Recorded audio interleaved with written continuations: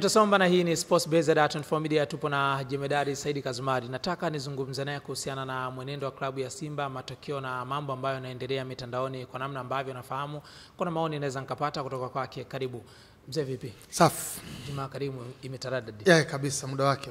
Bwana, kwanza namna ambavyo Simba so far wanacheza, kiwango ambacho wamekionyesha katika mechi za hivi karibuni, dabi wamecheza na Namungo mpaka nafika hatua hata kabla ya mechi baadhi ya wachezaji wa Namungo wanasema tunaenda kukutana na mzoga. Kwa wewe hii ina picha gani?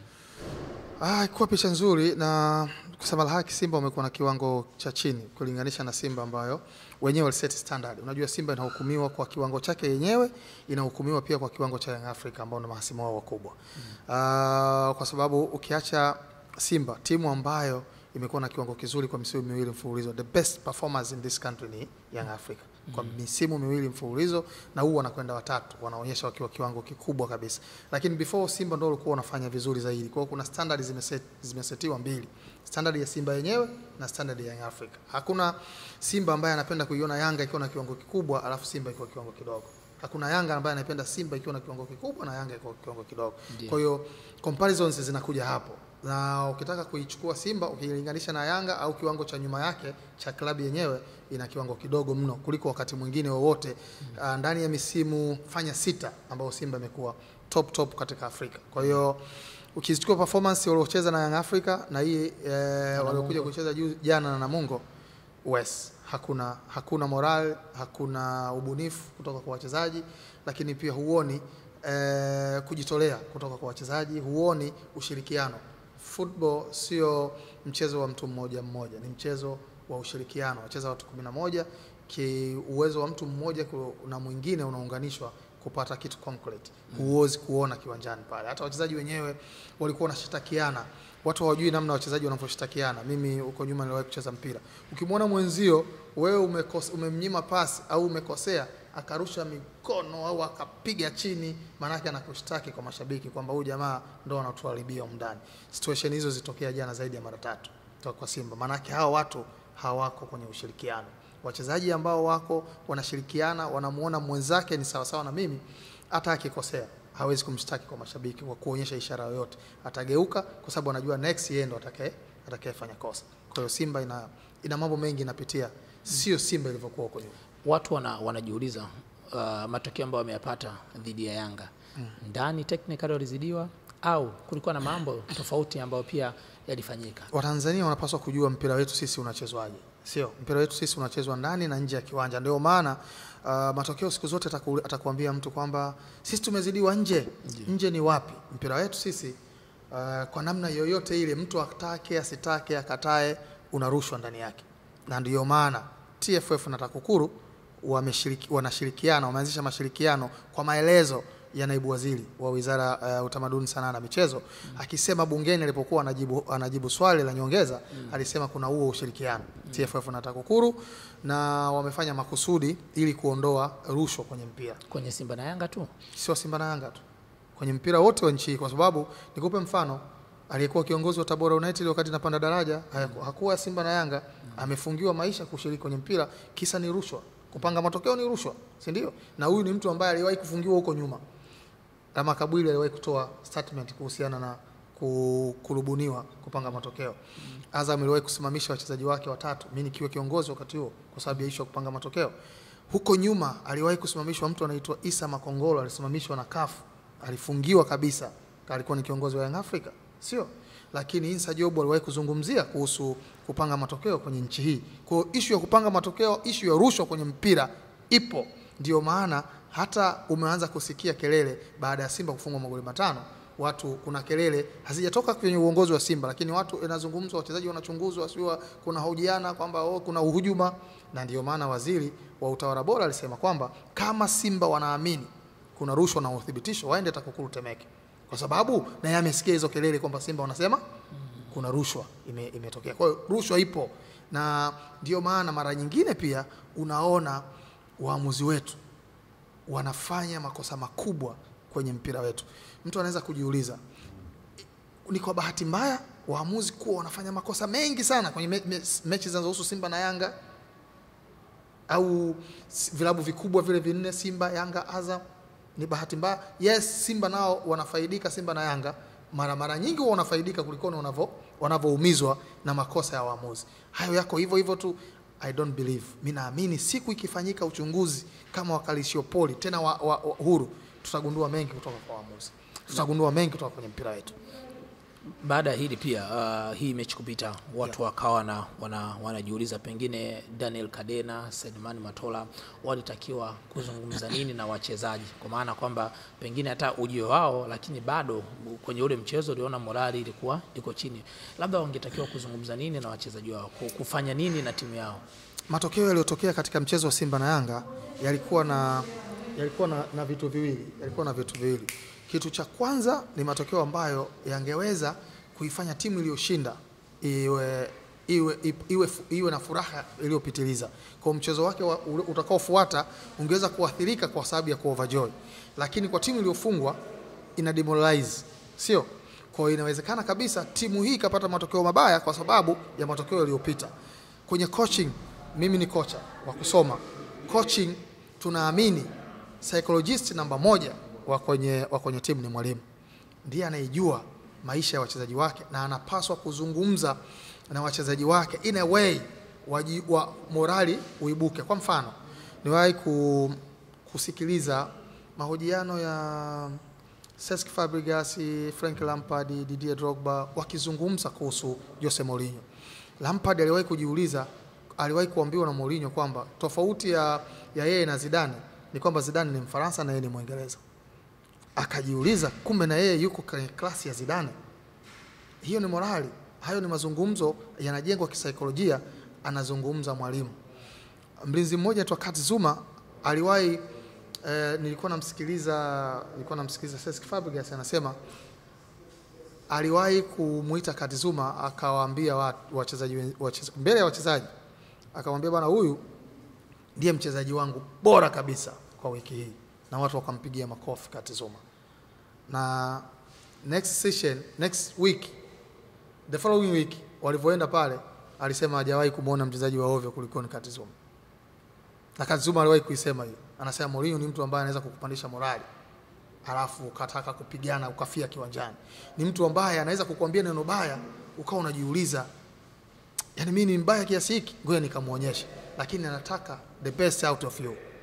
Sasa Kadena alipaswa kujua kwanza mood ya wachezaji wake, aka-act kama psychologist namba moja, aka-boost morali ya wachezaji. Wachezaji ambao wamefungwa bao 5, wachezaji ambao wameondokewa na walimu wawili ambao ni sehemu ya familia, wachezaji ambao kama ni kweli kwa maelezo ya huku wanachunguzwa, so you have to talk to them, uinue morali yao, waambie namna champions wanavyokuwa judged. Champions hao judged wanapoanguka, wanakuwa judged wanavyo react baada ya kuanguka. Na reaction ndio ilikuwa inatakiwa kuonekana kwenye mechi ile pale. Sasa inategemea mwalimu ni psychologist mwenye uwezo kiasi gani, au kama klabu ina psychologist moja kwa moja. Hatukubali tukatae, mpira kwa 90% unachezwa kichwani. Kama kichwa chako hakiko sawa sawa, utakwenda pale kiwanjani utashindwa kufanya yale ambayo mwili unatakiwa ufanye, kwa sababu kichwa kiamui sawa sawa. 90% ya football inaamuliwa kichwani. Mwili ni execution tu ya kile maamuzi yanayofanyika kichwani. Sasa kichwa hiki kina mazonge mengi, hayo yanapaswa kuwa cleared, yaondolewe, watu wajione kwamba wako sawa, alafu wanakwenda kufanya kiwanjani. Na haya ambayo yanatokea uwanjani yanaenda kuathiri kwa namna moja ama nyingine kwa mashabiki, na tetesi za hujuma kwenda kwa viongozi zimekuwa nyingi sana. Wengi wamekuwa wakimtaja mwenyekiti wa klabu endapo matokeo yanapokuwa tofauti, lakini wakishinda yanakuwa mambo tofauti na wala hawamtaji. Kuna kipindi alikuwa anatajwa Matola aondoke, ndo anasababisha matokeo ya ovyo, wakamweka pembeni, maisha kaendelea, amerudi tena. Lakini sasa tetesi nyingi, maneno mengi yanaenda kwa viongozi. Mpaka katika mchezo uliopita dhidi ya Namungo kuna watu walipanga kwenda na mabango, kuna watu walipanga kuandamana, video nyingi zikisambaa kwamba huyu kiongozi hawamtaki, ili hali kwamba kwenye katiba kuna jambo wenyewe nao walishiriki katika kuhakikisha huyu awepo, ili hali nguvu yake si kubwa tofauti na wale ambao wanakutana nao kwenye bodi. Kuna mwalimu mmoja anaitwa Luke Emel, alikuwa Young Africa. Aliondoka, wakati anaondoka tatizo lake kubwa ambalo walimuondoa nalo ni ubaguzi, kama unakumbuka. Alisema watu sio wako kama manyani na nini na yeye. Unakumbuka? Anasema wanapiga makelele. Lakini ukiacha ule ubaguzi. Ukisikiliza ile clip, mambo yote mengine aliyosema mle kwenye ile clip yalikuwa sawa sawa. Pamoja na kusema kwamba mashabiki wetu hawajui mpira kabisa. Kwa sababu wanasema tactically hawajui kitu chochote, technically hawajui kitu chochote. Ni kweli. Pia hawajui hata timu zao zinaongozwaje. Pia hawajui wanapokwenda kwenye mikutano mikubwa, wanapopitisha mambo, hawajui hata wanapitisha nini. Kwamba hiki tunachokipitisha hapa maana yake nini? Sidhani kama wanakuwa wanasoma rasimu za katiba, wanapotaka kufanya mabadiliko wakasoma, wakaelewa, wakasema sasa tunapitisha kitu ambacho nakielewa. Inawezekana kabisa wanafichwa tu, hawapewi hizo rasimu za katiba wakasoma, sio kama huo muda wanao wa kusoma na wakaelewa hiki ni nini. Hawapewi muda wa kutosha wa kuhoji yale waliyosoma kama wameyasoma kweli, kwamba hiki ni nini hasa tunachokipitisha, ikiwa hivi inakuaje. Sio, hawapewi huo muda, kwa hiyo hawajui hata wanachokipitisha ni kitu gani.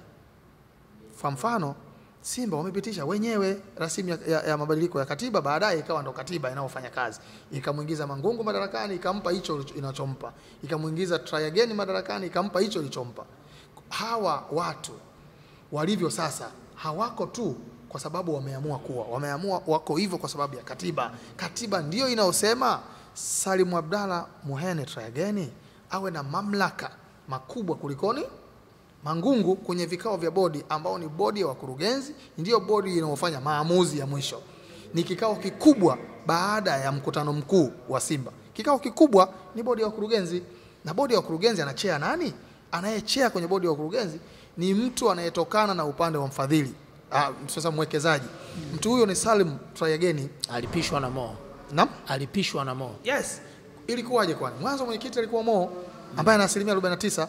Ndio katiba inavyosema mwekezaji ndio atakuwa mwenyekiti, atatoka upande wa mwekezaji, mwenyekiti wa bodi. Na mwekezaji ana uhuru pia wa kuchagua watu wajumbe wa bodi. Si ndio? Haya, mwenyekiti wakati ule alipokuwa Mohamed, Salim alikuwa anatokana huku kwenye 51% ambao kwa wanachama. Sawa. Haya, Mo amejitoa, amemteua huyu kuwa ndo mbadala wake, mwenyekiti wake. Huko amechaguliwa kwa kura Mangungu. Akiingia mle kwenye bodi, Mangungu anakuwa nani? Anakuwa mjumbe. Si ndio? Anakuwa mjumbe tu. Yaani yeye kama nguvu inakuwa ndogo. Nguvu inakuwa ndogo, ingawa yeye anatokana kwa 51%. Mangungu amejiombea hiyo? Hajajiombea. Hii ni katiba ambayo Simba wamepitisha. Wakati wanapitisha walikuwa wajui. Kama walikuwa wajui, hiki ndicho walichopitisha. Mangungu wamepitisha kwamba mwenyekiti wetu tutakayemchagua sisi, wengi sisi 51%, atakwenda kwenye kikao cha bodi akiwa kama mjumbe. Na walichopitisha. Sasa wanataka Mangungu tena aende mle awe na nguvu. Anaitoa wapi wakati katiba apewi, haijampa hizo nguvu? Salimu anakuwa na nguvu kwa sababu sio nguvu zake, amepewa kikatiba. Wanawataja wote wawili kwamba Mangungu na Try wote wawapishi. Shida wasioijua sasa. Wao wanafikiri ukimtaja Try again umtaji Mo. Iko hivi, ukimtaja Try again sehemu yoyote unamtaja Mo kwa sababu Try again amewekwa pale na Mo. Yaani mimi sitaki kazi hii kuifanya sasa na kuchukua wewe Somba, fanya badala yangu. Kwa hiyo wewe hapo ukifanya maana yake unafanya mimi. Kwa hiyo Try again kila anachokifanya amewekwa pale na Mohamed. Mohamed ndiye Try again, na Try again ndiye Mohamed. Hawa watu kwa namna yoyote wanazungumza tu, wanawasiliana, ndio maana amemwambia na anamwamini, kaa hapa angalia maslahi yangu. Sio? Sasa kama mtu amewekwa pale kuangalia maslahi yake, unaposema huyu atumtaki, maana yake umtaki na aliyemweka. Tukiwafukuza hao tufukuze na aliyemweka kabisa. Tusimfukuze huyu tu. Tufukuze na aliyemweka. Kwanza huna mfukuzaji. Hujamweka wewe, huna nguvu naye. Anatakiwa kumfukuza huyu ni aliyemweka. Umesema hapo umemtaja Mo, lakini pia kuna wakati mashabiki walikuwa wanasema sisi tunahitaji furaha tu. Tunamwachia kila kitu huyu ambaye wakati gani unajua? Wakati wa kupitisha katiba. Watu walikuwa na challenge. Jamani hiki mbona kiko hivi? Hiki kiko hivi. Majibu yalikuwa simple tu. Na anaeleweka kwa wakati ule. Sisi tunataka furaha, mashabiki wa mpira wanakitaka nini zaidi? Tunataka Simba ishinde tuwe na furaha. Simba ikawa inashinda na wanakuwa na furaha. Mpeni Mo wanachokitaka. Wamempa. Anayekupa furaha wakati mwingine atakupa karaha. Wanapata karaha sasa wanakumbuka kwamba huyu mwenyekiti wetu sisi hajafanya. Huyu mwenyekiti unataka kumpa leo lawama hizi. Hukumpa nguvu kwenye katiba. Ulimpa mwekezaji wakati anakupa furaha, wakati ule ukahisi furaha itakwenda maisha yote. Furaha imegeuka sasa. Unamtaka huyu ndo awe na nguvu. Hana hayo mamlaka kwa sababu hukumpa kikatiba. Kwa hiyo kama kuna shida Simba waliifanya, shida ya kwanza ili wamfukuze Mangungu leo waonekane wana haki, walipaswa kumpa haki kwenye nguvu kwenye katiba. Kwa shida walianzia pale. Wakati wanabadilisha mfumo, wanaingia kwenye mfumo wa leo. Pale ndo kulikuwa na shida pale. Wana try again, wana Mangungu, wana CEO. Sawa? Hawa wote hawa wawili Mangungu na CEO hawana nguvu ambayo anayo mwenyekiti wa bodi. Hawana. Wataingia mle kama wajumbe. Katibu ule CEO anaingia mle kama katibu. Nando katiba ilivyo. Hata kwenye ule mchezo wa ufunguzi wa Africa Football League, Motsepe alimtaja Mo kama mwenyekiti, ili alikuwa na Mangungu. Hata katika Simba Day Mo alitoa hotuba kwa rais, mbele ya rais, na maanisha na watu hawaoni kama kuna hoja yoyote. Kwa mfano, hivi Mangungu leo unataka umfukuze aondoke, unamuona wapi kwenye matukio? Unamuona wapi kwenye maamuzi? Wanasema kwa madai yao anawahujumu. How? Mtu ambaye hana power? Yaani how? Mimi nikupe mfano mmoja. Huyo mpira wetu sisi, nataka kutoa mfano huu, sijawahi kutoa sehemu yoyote. Mpira wetu sisi una matatizo mengi sana. Na kwa sababu unajumuisha watu wenye mawazo madogo, watu wenye fikra ndogo, na huwa nachukia sana nikiona watu wa kwenye mpira ndio tunaonekana watu ambao hatuna maarifa, yani hatuna mawazo. Yani mtu anaweza akaja na mambo yake huko kwenye mpira akaamua kuyapitisha huko kwenye mpira, kwa sababu kwenye mpira hakuna watu ambao wanafikiri sawa sawa, wanaweza kuhoji. Mimi niwahi kuwa kiongozi wa Azam. Wiki moja nikiwa Azam, niwahi ilikuja taarifa kwamba mimi ni mfanyakazi wa Geoffrey Nyange Kaburu. Yani mimi nafanya kazi kwa Geoffrey Nyange Kaburu na nilipa mshahara si nini. Kwa hiyo bana huyu afai kuwepo kwenye na wiki nimeajiriwa kwenye club. Hayo kuna mtu mmoja akahoji kwa katibu wakati ule anaitwa Nasrudisa Mohamed kwamba sawa basi huyu anafanya kazi kwa Kaburu, ndio tumemtoa kwa Kaburu, lakini atafanya nini sasa huyu kutuhujumu? Yani anakuwa anafanyaje? Huyu tumemtoa hapa kama manager tu, yani atakuwa anafanya nini? Nikuambie Somba na watu wengine ambao watakuja kuona story hii. Mimi naingia pale, huyo Kaburu na uhakika alikuwa anijui. Na kama alikuwa ananijua labda wakati nacheza mpira, kwa sababu yeye amefuatilia mpira siku nyingi. Alikuwa anajua tu kuna mtu anaitwa Jemedari Saidi ni mchezaji mpira. Mimi na yeye hatukuwahi kuinteract kwa namna yoyote ile kwa ukaribu. Sio kwamba natakiwa kusajili Simba, sio kwamba nishawahi kutakiwa kusajili Simba, lakini niliowaona Kaburu sikuwahi kumuona. Sawa? Kwa hiyo mimi na yeye hatukuwa na mawasiliano yoyote, sikuwa na namba yake, hakuwa na namba yangu, alikuwa anijui. Mimi namuona kwenye TV, nimeona kwenye gazeti Geoffrey Nyange Kaburu. Lakini watu wanakuambia huyu analipwa mshahara na Kaburu. Siku moja nikiwa sasa TFF, nishakuwa mjumbe wa nishakuwa sasa nilikuwa kaimu mkurugenzi wa mashindano. Yeye ndiye mwenyekiti wa kamati ya mashindano. Ananiambia mimi, ananiambia wewe pale Azam hivi uliendaje pale? Wewe unajua wewe Yanga sana wewe uliendaje pale? Kule nyuma Azam watu waliniambia mimi huyo ni Simba na anafanya kazi kwa Kaburu. Huyo Kaburu mwenyewe nakutana naye anasema wewe hivi pale wewe ulifanya kazi, ulifanyaje kazi? Wewe Yanga sana ulifanyaje kazi pale? Pale watu wa Yanga waajiriwi pale. Unaona hiyo? Sasa hao ndo watu wa kwenye mpira wa nchi hii. Unaelewa? Hao ndo watu wa mpira wa nchi hii. Ndio maana mimi saa zingine nikiwasikia watu namwangalia naona huyo takataka, achana naye. Jemedari, haya mambo anaanzisha nani?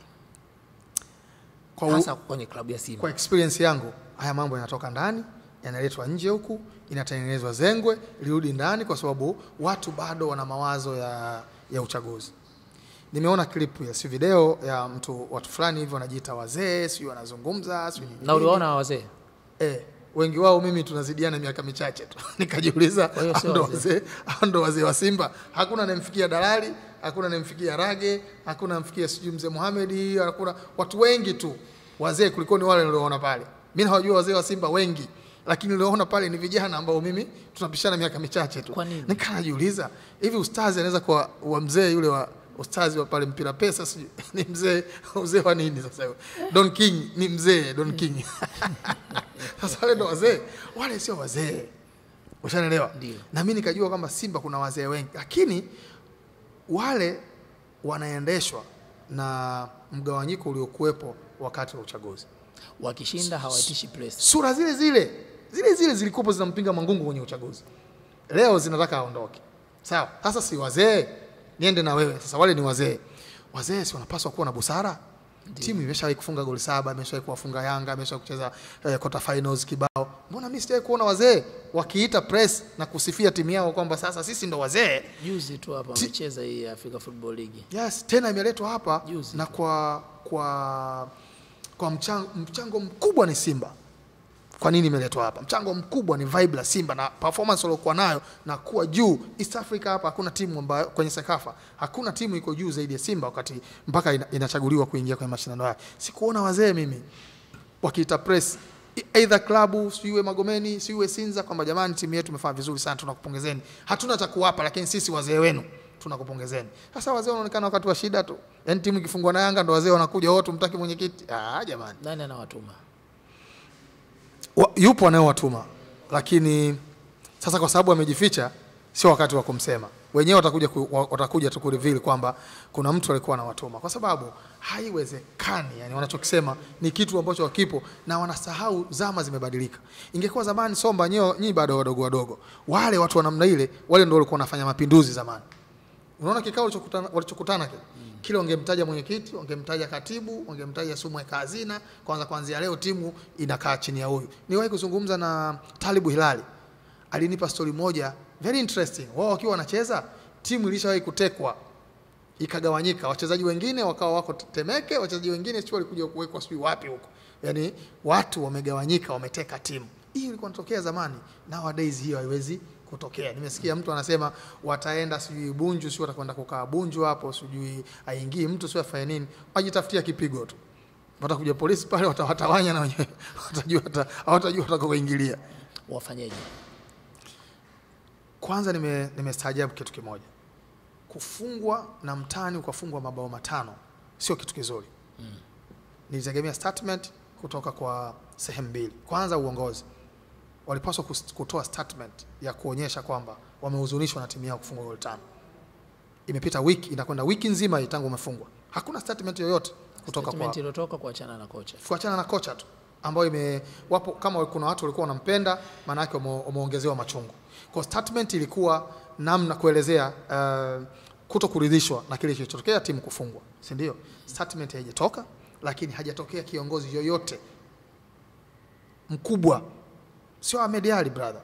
Simba imechukua 5 na Yanga, hawezi kuja Ahmed Ali akasema mtu akaelewa. Umeelewa?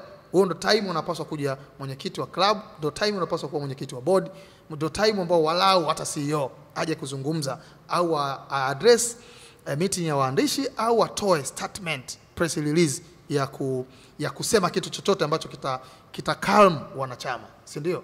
Kwa hiyo hawajafanya, lakini pili hii ndio time ya kuunite, ya kuwa pamoja zaidi kuliko ni muda mwingine wote. Hizi disintegration wanazozitafuta ndio zitawaweka pabaya zaidi, kwa sababu Simba inaweza ikapoteza mechi nyingine na nyingine, wako wanakwenda Champions League wakiwa hawakupata chochote. Sio issue ya Mangungu, ni issue ya the entire club. A football club ndio inapata matatizo, it's not a personality. Kwa hiyo ndio wakati ambao wanapaswa kuunite, wakaenda kwenye Champions League, wakaonyesha kwamba wao ni nguvu moja. Mangungu akiondoka kwa unavyoona wewe, yale ambayo wanatarajia mashabiki na wanachama ambao wanalilia atoke yatakuwa, kwa maana kwamba watafanya vizuri. Kuna shida moja ambao pia watu hawajui. Umewahi kujiuliza kitu? Alikuwepo Said Mkwabi, ndio alichaguliwa na wanachama. He was strong, ni mtu ambaye anajitegemea kwenye maisha. Anamudu maisha yake vizuri tu. Anafanya biashara zake, yuko sawa. Akaondoka, na aliondoka kwa sababu ya pressure. Elewani na huyu anasema hivi sio nini, sio Glazer hataki hiki sio nini, akaondoka. Akaja katibu wangu Kaduguda. Riziki anatoa Mungu. Kwa hiyo tunatofautiana vipato. Kiwango cha Kaduguda cha kupata riziki kidogo. Sawa, maisha yalikuwa safi. Amekuja Mangungu, anajitegemea, anafanya biashara zake, ana maisha yake, anafanya kazi serikalini, ni mtu anayejimudu. Misuguano inaanza. Why? Kila akija mtu ambaye anajimudu ndio kuna misuguano. Akija mtu ambaye uwezo wake wa kipesa ni uko chini, ndio tunaenda vizuri. Ni kwa sababu inawezekana kuna mtu hataki challenges kwenye maisha. Sawa? Watu wanaojimudu siku zote watakuchallenge, utakuja na kitu, watakuuliza why? Kwa nini hivi? Yes, hili ni wazo zuri. Kwa nini tunafanya? Vinginevyo ili hatuwezi kufanya bwana. Tusifanye hivi kwa sababu hii ni football club. Hii hapana. Hii ni club ya wananchi. Na these traditional clubs zina norms and customs zake. Huwezi wewe kuja tu kama kwa sababu timu uliweka hela nyingi au ulifanya nini ukasema mimi nifanye hiki nifanye hiki. Kumbuka Manje alipoondoka Young Africa alikuwa kila kitu Manje, lakini mwisho wa siku hata akamwambia bwana haiwezekani. Kwa hiyo shida inaanzia hapo. Na naamini yes Mangungu kwa sababu akisema aachie, kwa sababu hakuna namna ya kumtoa Mangungu, na aidha mwenyewe ajiuzuru. Akisema aachie, akija mtu mwingine ambaye atakuwa ni mteremko, tutaona mabadiliko. Lakini akija mtu mwingine strong, tutaambiwa na huyu afai. Kwa sababu mimi siamini, I don't believe in any way possible Mangungu ndio chanzo cha timu kufunga goli 5. I don't believe. Umetaja hapa swala la mtu mmoja, yani kwa maana kwamba vipato vina tofautiana, kwamba akija huyu mwenye kipato cha chini watu wanasema naye kulisha na kutawala. Kabisa. Umemtumia neno zuri. Sivyo. Sasa kuna kipindi haya mambo binafsi yalikuwa yamesogea sana kwenye mpira wetu. Na inafika kipindi niliona kuna mahojiano yalizungumza sitakuwa kama nakumbuka vizuri kwamba ni kiongozi ama ni mfadhili ama kuna kiongozi katika klabu Simba alipeleka familia yake na watoto wake wakaruhusiwa sio wakakatazwa kuingizwa katika lile eneo, akaenda kwa mashabiki kwa 1 2 3, kwa sababu unapoweka kitu mtandaoni unawapelekea mashabiki. Wakati unazungumza hapa nimekusikiliza vizuri, unasema wachezaji hawatakiwi kushtakiana, kwa maana kwamba ukimwona anafanya hivi anawaambia mashabiki bwana kwamba huyu hamna kitu. Hili pia likoje? Mimi niliaddress ile. Ilikuwa ni tweet ya Mohamed. Tena aliandika wana Simba na washtakia.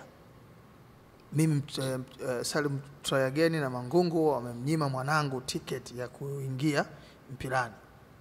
Siku ya Simba Day unajua ilikuwa. Lakini protocol sisi waandishi baadaye unakuja kufikia imekuaje hii? Uchunguzi unakuta kwamba yes mtoto aliingia, alikwenda na baba yake mpirani. Lakini alifaa kaptura kuingia eneo lile la VIP. Makobazi sijui ndala sijui nini chachacha zako pale haziingii. Unatakiwa uvae viatu. Kuna rais kuingiza. Lakini pia rais anapokuepo protocol zinabadilika zaidi, mkuu wa nchi yupo. Sasa huyu ni mtoto wa mfadhili, si mtoto wa mwenye timu, kaja na pensi, haiwezekani kuingia. Akaambiwa huyu atakaa VIP A, VVIP no. Ndio hicho kipata.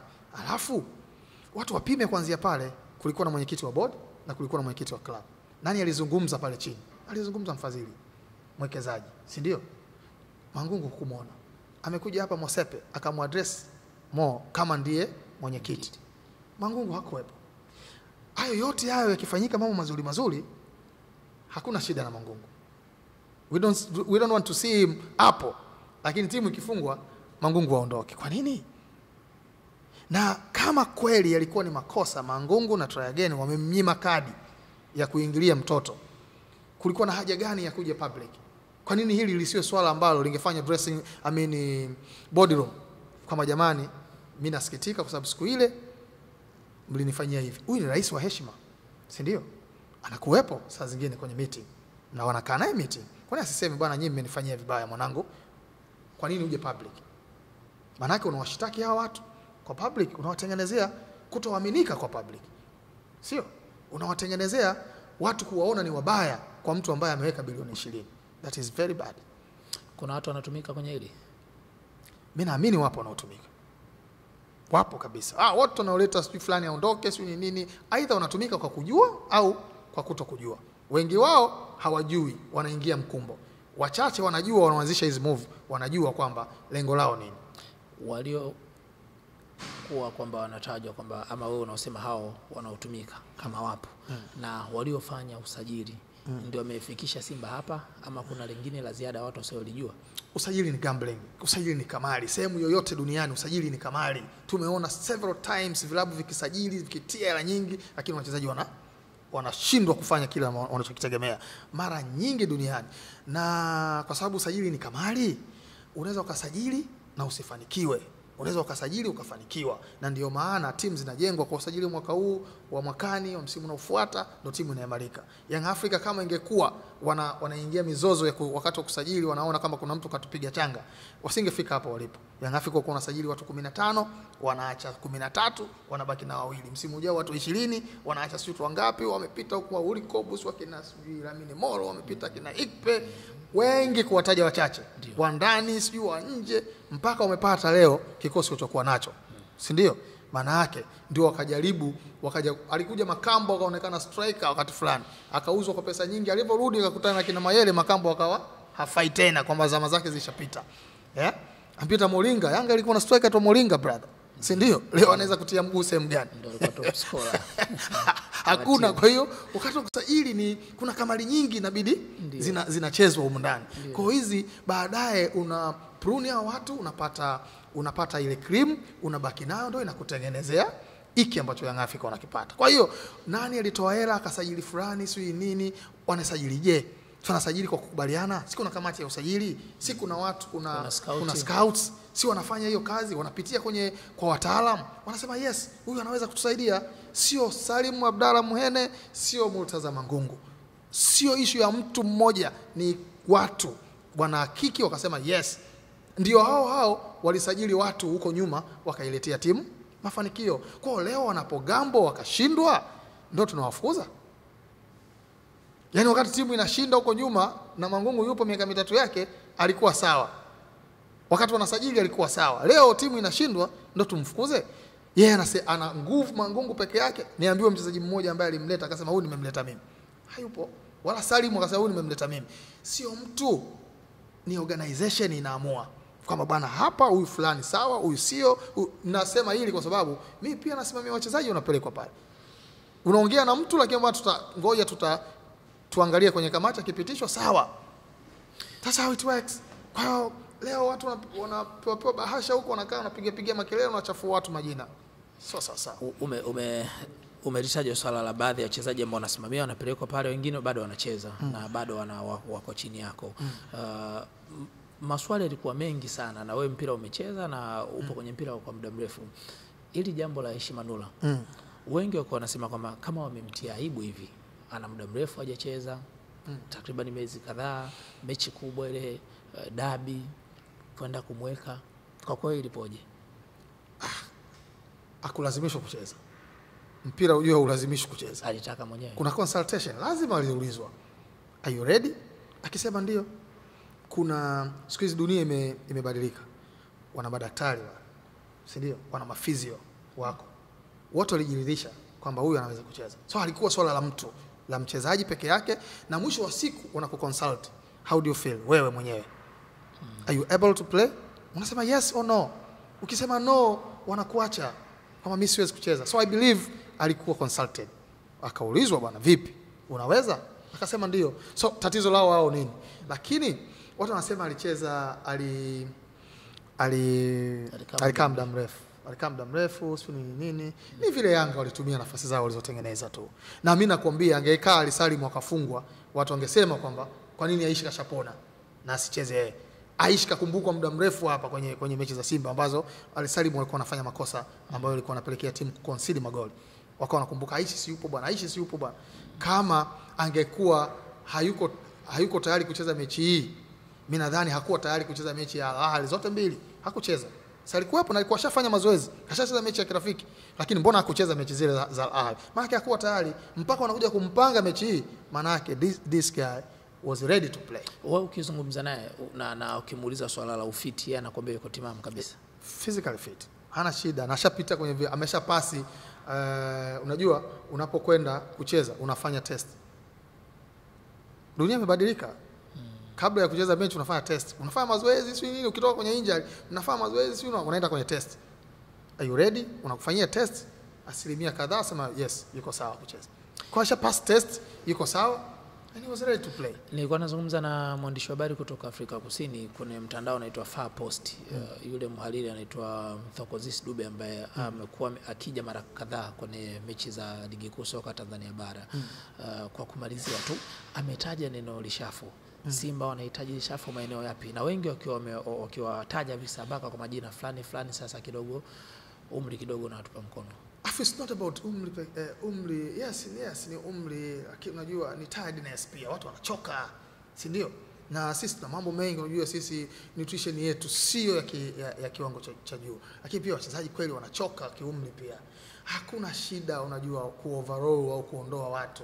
Sio Simba haiwezi kuwa timu ya kwanza duniani au Tanzania hapa tunaona hata Yanga wanaondoa watu. Yanga si hawako na Faisal, Yanga si wako na Bangala, Yanga wako na Juma walikuwa huko, Yanga wako na Mayele kwa sababu tofauti. Lakini Yanga imesajili watu na Yanga inafanyaje? Inaondoka, inaendelea. Si ndio? Yanga uko unaona wanaacha watu wangapi wanakwenda watu wengine. Simba pia inaweza ikaacha watu ikaleta watu wengine. Kwa hiyo mimi naamini pia kuna some players wanahitajika kuambiwa bwana tunashukuru bwana. Imetosha. Na shida ya mpira wetu, mtu anafikiria huyu akitoka hapa atakwenda kucheza Yanga. That is nonsense. Kwa kienda Yanga ndo nini? Kina nani hao wa kusema bwana huyu na huyu kidogo wanaweza wakawapisha wenzao? Viongozi wenyewe wanawajua. Kwa wewe mimi wala sina haja ya kuwataja. Watu wabaki na riziki zao, lakini kama timu inahitaji enroll wachezaji wapi ambao wana nguvu. Football is a running team. Mimi nikiwepo jana kiwanjani. They don't run brother. Hawakimbii na mpira kama ukimbii. Pengine nguvu kubwa imetumika kwenye dabi. Sasa itakaa mpaka lini ya nguvu kubwa? Nakaa kwenye dabi. Si Yanga walicheza kwenye dabi ndio walishinda, walitumia nguvu zaidi, si ndio? Wamekwenda pale, sio wamelazimisha kosi na wamewafunga. Naenda we are running, ukiwaona wanakimbia wana cross, mpira umepigwa kichwa huko. You don't run, you don't get chances to score. Kwa sababu unawakutaje defense line ya timu pinzani ikiwa disorganized? Kwa sababu muda utakao wafunga wapinzani uwakute wako disorganized. Lakini wako organized muda wote, you'll never score. Kama utawakuta hawako disorganized, lazima uende mbio. Cross, mbio, wanakuwa disorganized. You don't run, you don't score. Shukrani sana. Wana nilikuwa na Jemedari Saidi Kazumari. Mimi naitwa Somba, nyuma ya kamera naitwa Festo Rumba. Bye bye.